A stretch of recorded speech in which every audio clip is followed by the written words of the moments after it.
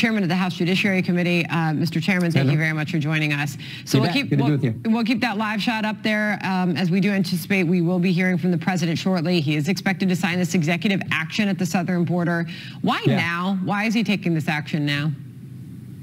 I think Bill said it best because it's 5 months before an election. But, you know, Sandra, I thought the border was secure. Time and time again, Secretary Mayorkas has come in front of Congress and testified the border is secure. Joe Biden said it. Kamala Harris has said it. The border czar herself said it. So suddenly now they're gonna do some executive order 212F, use the authority they've always had, as the speaker pointed out.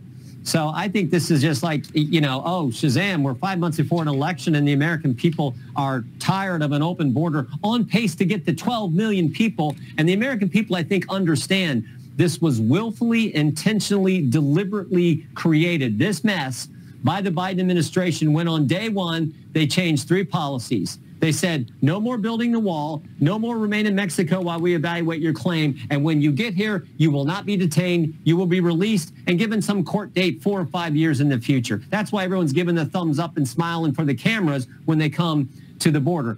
They deliberately created it. Now they're going to have some, I assume, some sham way to try to deal with it 5 months before an election. Well, this is a White House who has pinned blame on Republicans. Say you guys haven't been getting this done, that there could have been congressional action taken a long time ago. To that you say what?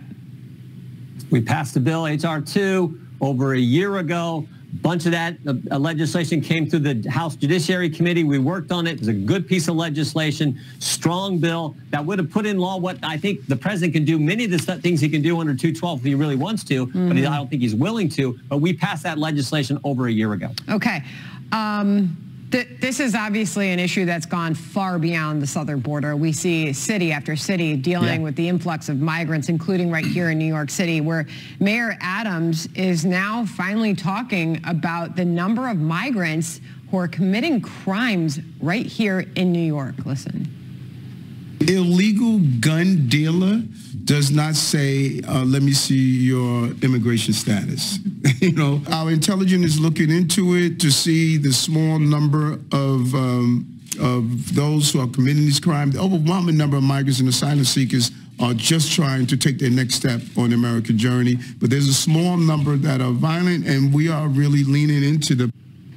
And people are fed up with this. I mean, it is coming to a city and town near you, what is a growing migrant crisis, and now the number of crimes is on the rise committed by these illegal immigrants.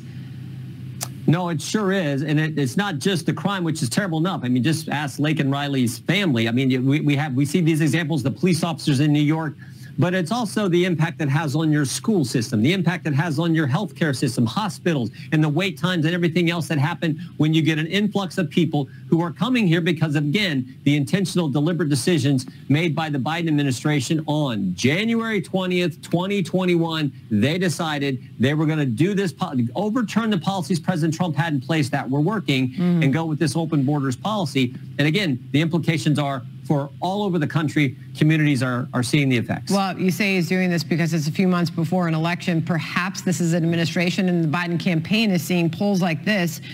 This is his approval numbers, Biden on border security. This is a Fox News poll released on May 16th. When asked, do you approve or disapprove of the way the president has handled border security? He has a low approval rating of 33%, 64% disapproval rating. And he's not even making those on the left happy, including Congresswoman Jayapal. Not sure if you heard this. Listen. What's happening at the border cannot be solved by enforcement actions only. What it really needs is a modernization of the entire legal immigration system and legal pathways and resources to process people. Two things that Republicans have been completely unwilling to provide. When Donald Trump tried to shut down the border, it didn't work. I'm disappointed that the president has, you know, sort of gone into the same frame as Donald Trump at a very time when we need to make a distinction between Donald Trump and Joe Biden. So that was a Democrat standing next to our own Chad Pergram on Capitol Hill today saying, I'm disappointed the president's sort of gone the same frame as Donald Trump on this issue. Your reaction? Well, we'll see what this executive order really does and what they're going to do with it. I can't envision the president, because, he's taken all kinds of positions to satisfy the left which now controls the Democrat Party. We'll see. What I do know is the American people have common sense, and there's a reason why the vast majority of Americans are opposed to his open border policy, because they see the impacts it's having on their community. That the American people get it. They understand this is a big issue because it's a big issue. That they understand that.